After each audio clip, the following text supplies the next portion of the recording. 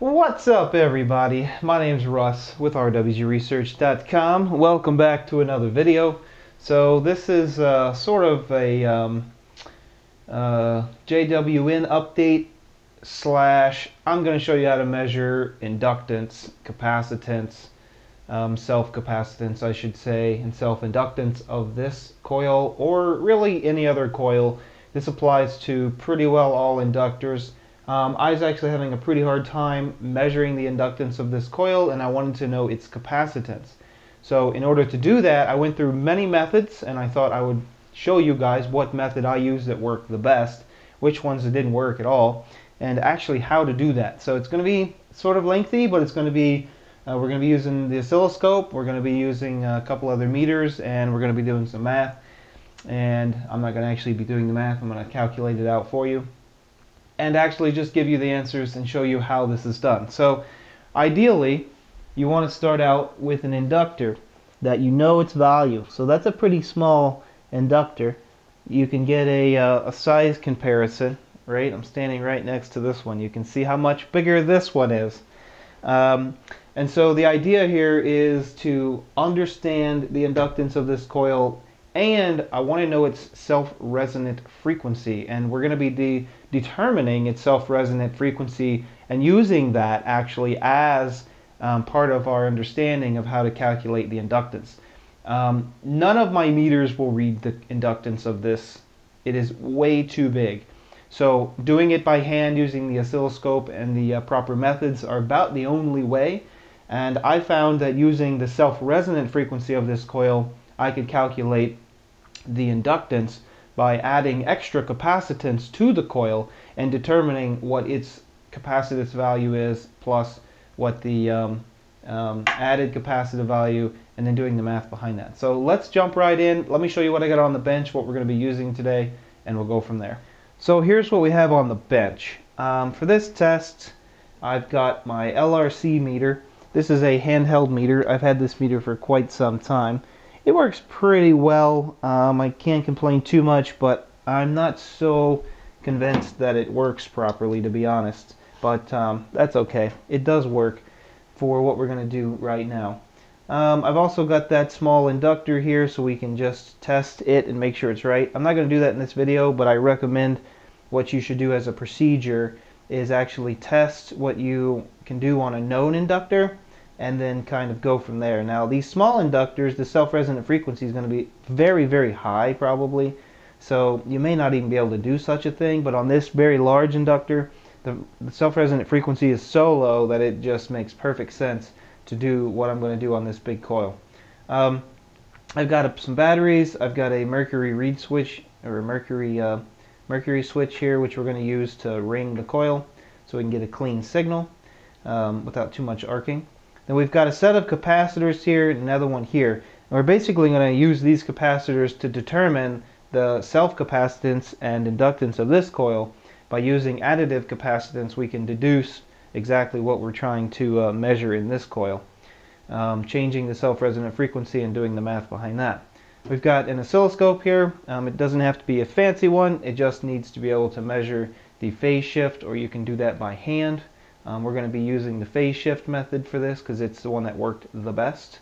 And yeah, so let me take all the measurements for these capacitors, and I'm going to try to take measurements of this coil, and I'm going to write them on the whiteboard, and I'm going to explain to you what we're going to do. Okay, so I've taken my meter, and on the 10 kilohertz setting, I've measured all the capacitors and the coil. The coil shows it's about 395 picofarad. And then I've measured the actual value of my capacitor to get the most accurate measurement I can according to what we got here, because you know these capacitors are all some percentage off of what their stated value are. So that'll help us if we measure them. You don't have to do that, but it's a good idea. Now I'm picking values in the range that I know that this thing's going to resonate at. If you're too far out one way or the other, you're either not going to make enough difference, or you're going to make so much difference you're not going to be able to see your measurement. So I've selected quite a few. What do we got? 1, 2, 3, 4, 5, 6 different values just to get us a really good plotted data value set to make sure that what we're actually measuring is what it really is. So that's what I did so far. Let's move on to the next step. Alright, so there are many different methods for actually measuring the inductance of a coil. The best method that I found right now for this particular coil is measuring a phase shift between the coil and a load resistor, and I'm going to kind of explain that to you. The other methods is using a time constant where you charge the coil and you take a like 10 to 90%, you do some math on that, or you can take 63% of the whole curve and do some math on that. However, those methods either didn't work well or I did the math wrong. But as far as I can tell, they did not measure correctly. So I figured the best method, thanks to the guys on the forums for throwing out some suggestions, we decided to try this one. So what I got here is I've got a signal generator, I've got the coil, I've got a load resistor, and then everything's grounded. So basically the signal generator is oscillating between this side of the circuit. We're measuring the voltage across R1, and we're measuring the voltage across the signal generator. And so what we're looking for, okay, if let's use this because it's actually blue, and we're going to use green for one even though we're using yellow over there. Okay, so channel 1, alright, if we look at the I'll just draw a curve. So we're going to see basically a sinusoidal wave like this. Alright, and then we're going to tune, okay, we're going to fix this resistor value, and again, through experimentation, I figured out which value worked best, okay. In this case, the coil resistance is pretty high. I didn't write it down, it's over there, I'll get it in a second. And then I'll let you know these two values in a second, but basically, what we're trying to do, okay, is we're going to be seeing a phase shift, okay.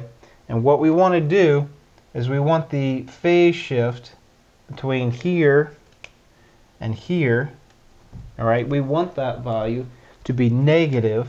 Alright, we want the R1 value here to be negative 45. Okay, now I can actually measure this exactly on the oscilloscope, but I'm going to show you how to do that, and I'll give you the value of these in just a second. So I've written down the resistance values here. I've got here 200K for R1. I've tried all the way up to 6 megohm, and both of those actually were pretty good. But if you go too low, if you go below like the resistance of the coil, things just do not work well at all. So the coil resistance is 45.71 k ohms, and the value of this resistor, we're going to actually measure it, but I've got about 200K. So the equation for this, once you figure out the phase shift, what you do is you set this up, tune the frequency to achieve this phase shift. Once you achieve this phase shift, okay, then you can go in here and you can take R1 plus the coil resistance divided by 2 times pi times the frequency that you're at. Now this is actually sort of tricky. It's actually kind of hard to get exactly this 45 degree. So through all the methods, the method that usually works, which is the time constant, is a lot easier to measure than this. But in this case, this was the most accurate for such a big coil. So this is the one we're going to use. So let's go to the bench, and I'll actually set this experiment up so we can actually look at it. Alright, before I get the camera on the tripod, I'm going to show you what we got here. So I've got the signal generator connected on one side of the coil and the other side of the resistor, according to our diagram right there. And then that's going to the signal generator in here. So the ground is here. Now channel 1 on the oscilloscope is on one side of the function generator to ground. Now I don't have ground leads on here because it's internally connected to the scope on these probes, so I don't need to worry about that here. The other side, or channel 2 I should say, the other side of the coil is connected between the resistor and the coil. And so what we're going to be doing is we're going to be sending a signal in through the signal generator. We're going to be measuring the signal generator, and we're going to be measuring the resistance here, and we're going to be looking at the phase difference. So I just wanted to show you how it was set up so that you know exactly what we're doing. Again, just like that. Alright, so I've done a few different resistor values, and if you're not careful you'll get too low and you won't be able to read the signal. Too high and things don't work. So I've taken 2 measurements, and I'm going to show you what I've done. First thing you're going to do is set your signal generator to sine wave. So I've got this set to sine wave. The output settings is high Z right now, and it's at about 1.2 volts positive, so it's about 2.4 volts output. This thing only goes up to 5 this only goes up to about 5 volt. 2.4 volt. Okay, so on this particular scope I'm actually doing an average. Alright, so I've went to my acquisition and I've got an average of 64. If I run the oscilloscope right now, okay, and I turn this average, or go back to sample, you can see how the signal's pretty noisy, and this coil is actually picking up a lot of background noise. So in order to fix that, I'm going to the average, and I'm going to bump it up to 64 is probably plenty. And what it's going to do is it's going to average out that signal and give you a much cleaner signal. Now I will tell you it's very difficult to actually get this to work on an average when you're tuning the frequency, because if you go back to the frequency and actually try to change it, you can see how long it takes for that waveform to change. So it's best to get it close and then come back and set this to an average. So we're going to get it close, and then we'll go back and average that. The other thing you need to do is, in my measurements, alright, I've already got this turned on. I've got I've got channel 2, so, and channel 1, I'm measuring the phase difference right here. Okay, so I'm just going to go and get it close to 45. It's actually pretty close with the noise. So I'm going to adjust the frequency and try to get that more towards the 45. And sometimes you have to use your cursors to measure this. So right now it's jumping around. It's actually measuring in the wrong spot. So it's not real easy to actually get this right. That's pretty close. Let's go to the acquire and put the average up a couple. Put it at 64 is enough, it seems like. We'll get this thing to kind of average out. Now on this oscilloscope, if you do adjust anything on the frequency, so if I adjusted this up a little, I can actually just change the time base and change it back, and it will actually re-average, and then you got to wait a little bit for it to steady. I'm pretty close. We're at 46. Let's go down in frequency just a little. We'll reset it so it re-averages it.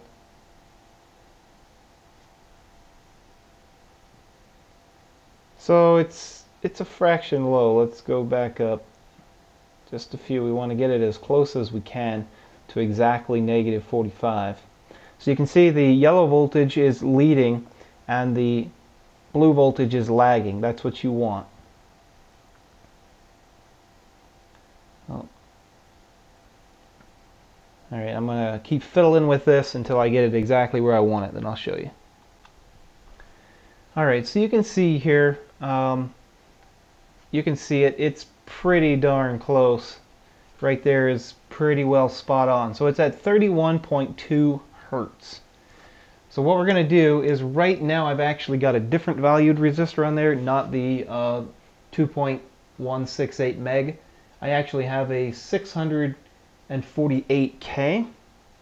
So we're just going to do the simple calculation. We're going to take our coil resistance, which is 45,710, and we're going to add it to the resistance, which is 648. So 648K. Alright, so there's our number. Now we're going to take the calculation for inductance, which is that resistance value. I'm just going to re-punch it in because this calculator's been giving me some strange fits. Alright, and we're going to divide that by 2 times pi times our frequency. So our frequency is 31.2 Hertz. So 31.2. Now in my scenario, this frequency is extremely low. This is pretty easy to do. It's actually harder to do with such low frequency. But in this case, you know, that's a really low frequency for this calculation. But so we got about 35, 38. So that's the inductance value. That's in Henry. So 3,538 Henry. So let's go look at the other measurements I took and see what we can see from that.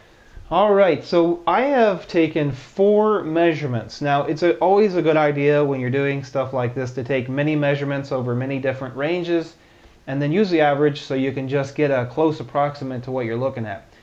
The error tolerance and looking for the phase angle, it's pretty, you know, you got to really nail exactly 45, negative 45, or else this won't quite work out. So I took many different values here. So I took the 2.168 meg, I took a 217.6K, a 648K, and a 1.67 meg. Okay, I've got 5710 or 5,701, 3,284 or 48. So look how big difference this is. That's a big difference. It's a pretty big difference here too.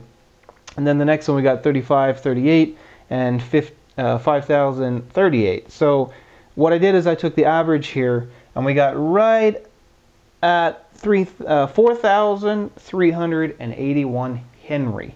Okay, 4,381 Henry. This is my final value. So now that I've done that, I feel pretty good that that's probably close. However, I want to double check that. So how do you double check that? Well, what you can do is you can find the self-resonant frequency of the coil. Now for us, in this situation, it's pretty easy because the self-resonant frequency is pretty low. Now, if you got a really small coil, it may be in the megahertz range, which is going to be pretty hard to do this calculation.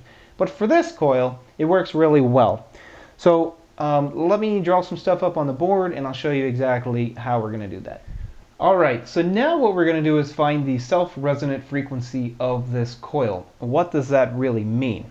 Well, don't forget that a regular inductor, okay, is not just an inductor. Ideal inductor is just the inductance. That's not the case here. The case here is actually we have capacitance, all right, technically between every single one of these windings, okay, and as a whole they add up to a capacitance value. So in a resonant circuit, you have, and this is a parallel resonant circuit, okay, you have the inductance and you have the capacitance here, okay. The resistance is somewhere located in this circuit, usually drawn like this, I believe, but we're not going to worry about that for the moment. The reason, well, I'll get to that in a second. So what we're going to be doing is current is going to be flowing, okay, back and forth inside this resonant circuit. All right, this way and this way. Okay, so current is going to be going one way and then the other way, and it's going to be passing current from the capacitance to the inductance, and that is what a resonant circuit is. So in this case, the capacitance is actually what's the space in between this winding and things around it. Okay, and the inductance is the induced, okay, reaction between the windings of the coil.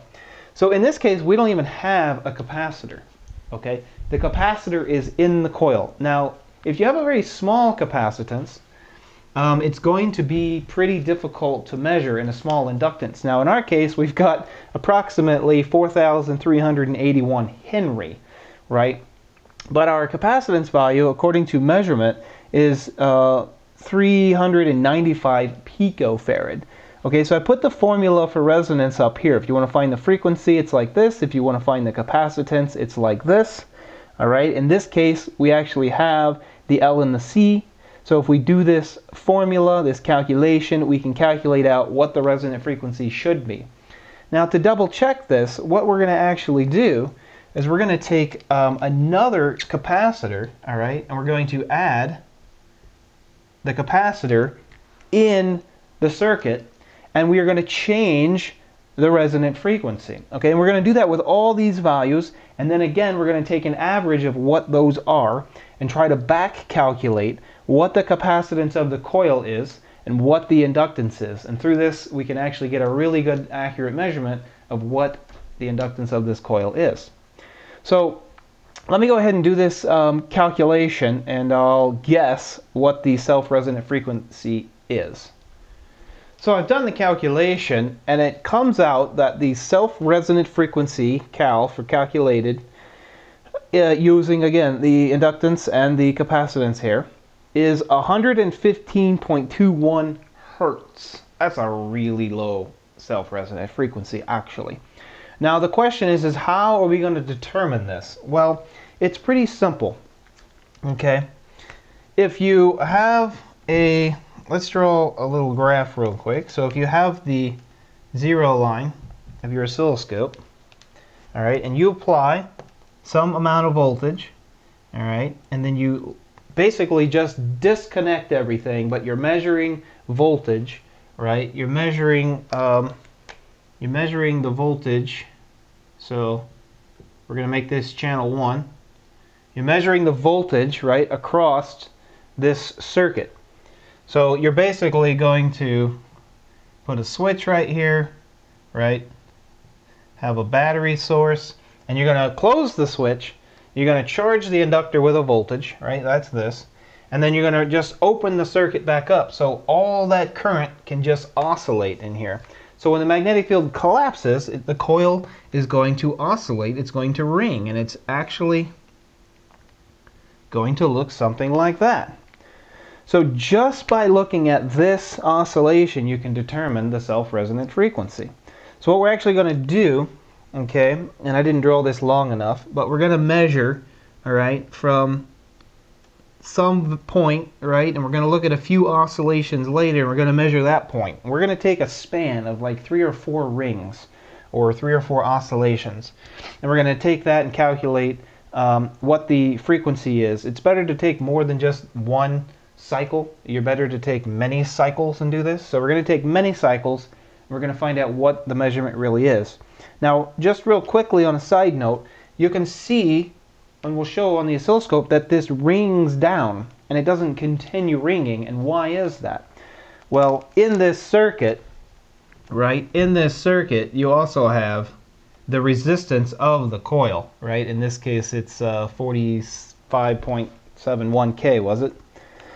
So without this resistance, this thing would ring forever, and with it you actually have a dampening effect. Now this is no different than ringing a bell, right? The resonant frequency of ringing a bell. This is what we're doing. We're ringing this bell of inductance and capacitance. So let's jump on over and do that.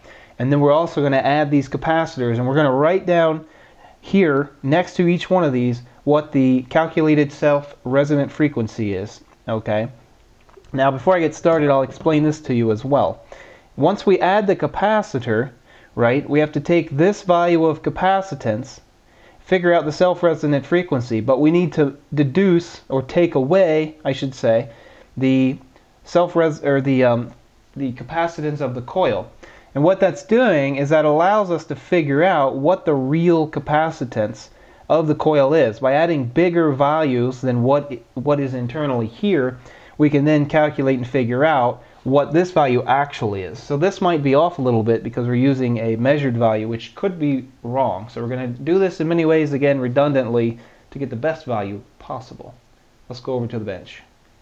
Alright, so I just want to show you the setup. We've got basically 2 alligator clips going to the coil, and then our voltage probes. Now these are high voltage isolated differential probes because this thing rings really, really big. Obviously, the more accurate you can measure it, the better. In this case, I don't want to blow up anything, so I'm using a differential isolated probe. I have 4 batteries. These are connected in series, and they are giving me about 40 volts. They're brand new, so about 10 volts a piece. And then basically, I'm just using this mercury switch as a switch. So this is just turns on, turns off. And the reason I'm using this mercury switch is because I want a nice clean on-off. Now you can do this with the signal generator set to square wave, which is probably the most common way of doing it. In my case, because the high resistance, I really want to get a nice big ring out of it at some voltage that I'm going to be using. Obviously I'm going to be running it a lot higher than this in this case, but I'm using batteries for this case. Signal generator on a square wave usually works just fine. In my case I want a big ring, so let's see what we got. Hi Charlie. So here we go. I'm just going to take this, flick it over so it's got voltage, flick it back, and there was the ring. So it's actually a very large ring. Now I'm going to stop it. Alright, so now I can set this down and we'll analyze that a little closer here. Okay, so I have the ability to zoom in on my signal, so I'm just going to set this guy up and zoom in and we can see what we see. Now right off the bat, you can see how the signal decays, right? The best way usually is just use your cursors, and you can go over here and we'll pick the second cycle. I should probably zoom in even more on this guy. We're going to pick the flat right in the middle. Okay, you can see the indicator on there. And we're going to take the other one. We're going to go 1 cycle, 2 cycle, 3 cycle. Wrong cursor. 1, 2, 3. So we're going to go over 3. See, 1, 2, 3. Yep. We're going to go over 3. We're going to try to find the same spot on both of them. That's pretty close. Oh, got my cursor set on the wrong value here. We want to put that on, in this case I can do hertz. You could calculate it out with seconds, but I like having this on hertz. So it's 38.02. So we're going to multiply that by 3 since we're measuring over 3. So we're going to take 38 times 3, and that's going to give us about 114 hertz. Now our calculated value was 115.21. So it seems that our capacitance and inductance values are pretty darn close. The only problem we might run into is if both of them are off and we're still hitting the right frequency. That actually could be a problem. So just for fun, the actual peak to peak of this ring, okay, with 40 volts input is 3.68 kilovolts. 3.6 thousand volts ring back. That is a very large ring back for only 40 volts input. Now a lot of your little coils aren't going to ring back this much. They're going to be very small voltages, but in this case we have a crap ton of inductance here, and so that is a very large ring back. Just real quickly, since I have the ability to zoom in on this, I'm going to turn the cursors off. Okay, I'm going to zoom in on the ring itself, and so the only things on the screen are what's going to be measured, and I'm just going to see how close we are. So here the frequency measured on the oscilloscope is 114. So it seems to be pretty accurate to do the cursors, but sometimes it's easier just to let the scope do the math for you. Just depends. It's always good to second reference yourself. Just so you know, of course, it's always good to do this a few times, because each time you do it, you might get a different result. Now, it is important in this case, right, to get, see here, the result is a little different. It's important, though, to get an average, just like we did earlier, and kind of figure out the best average wins, right? Don't just hope that it's right. Take some averages. Here's a completely different shot. So this time, you know, it's a tiny bit different, but it's always good to do an average like we did earlier. But realistically, it's going to be pretty well the same as long as you don't influence anything from the outside, like added capacitance with your hand. If I get my hand close to this thing, just for fun, let's see. I'm going to wrap my hand around this. Let's see if it's any different. All right. Should be pretty well the same, but be surprised at how much you can add capacitance to something. So look, now the average, right, the frequency is 112.5 just because I put my hand next to it. So when you're doing small value components, if you've got it sitting on a bench that's aluminum or metal or anything that can add stray capacitance, you're going to completely screw up your measurement. So please keep that in mind. So I've added the smallest capacitance value we have, which is 2.62 nanofarad. And you can see here that our resonance has changed. It's now at 47.76 hertz. And the difference is because of the added capacitance. So we're going to do this for each one and then go back and do some calculations on what the real values are. So currently I actually have the 249 nanofarad capacitor on there, and you can see the ring is getting kind of hard to measure, and actually we're just measuring the bottom peaks here of one cycle. I just thought it was kind of interesting that it didn't swing in the positive direction anymore. It actually stayed below that, which is kind of interesting. Just something I observed and thought I would show you. So we got two more to do at much higher values, and you can see it's going to be actually kind of difficult to measure.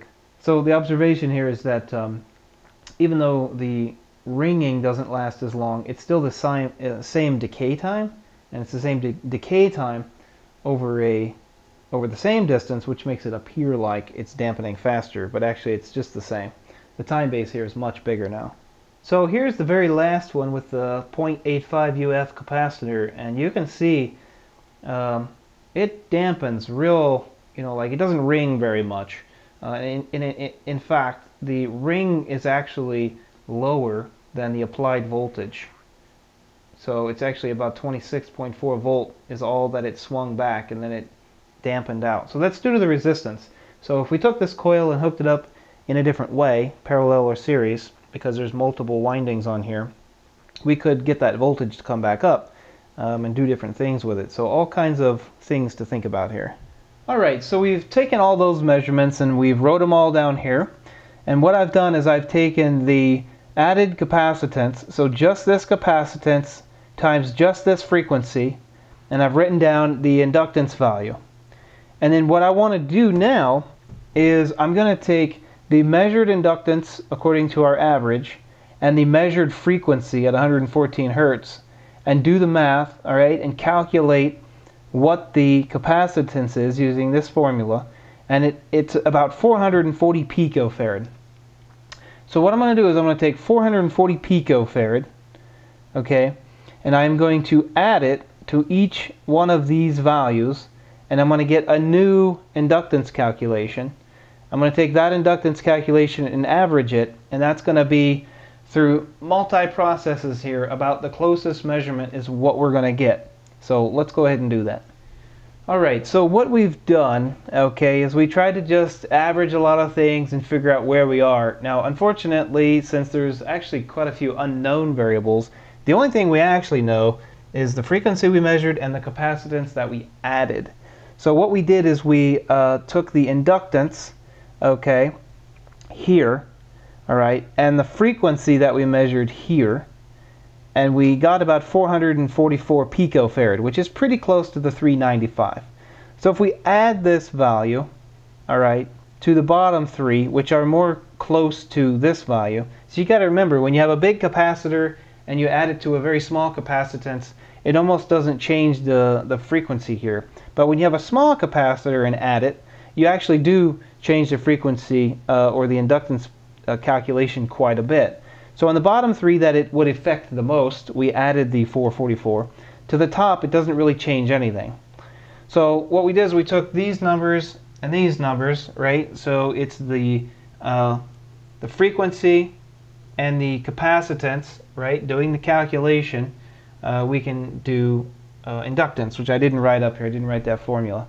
So we did exactly that. We got the inductance values, we took an average, and then we took this measured value and this average value, and we ended up with about 4,012 Henry. So I don't really know any other best way to do this, but this is a ginormous coil, so there's not too many easy ways to do this.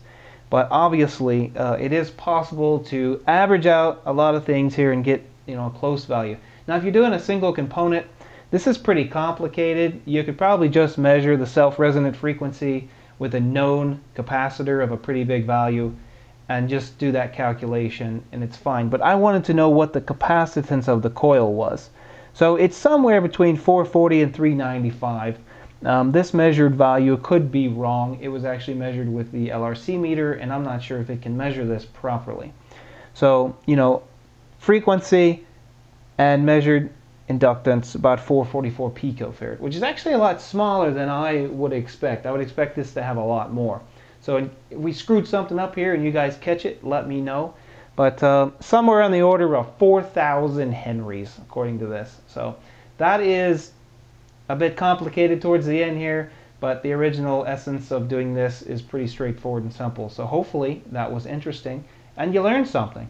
All right, read the Bible more. God bless you guys. We're actually going to be using this right here and the scope shots that we took to run this at its resonant frequency. So that's the point of doing this, by the way. Remember what I said in one of my videos, number 15 I believe it was. Put it in at its resonant frequency, self-resonant frequency, parallel self-resonant frequency, take it out in its series self-resonant frequency, most of the time to Earth. And that's exactly the phenomenon that this coil gives you according to all the research of Newman's original. So that's pretty cool. All right, God bless. I'm going to eat some lunch now. It is 2/12/2018. We started at, I don't know, 9 o'clock. It's about 12:30. All right, peace and love. God bless. Bye-bye.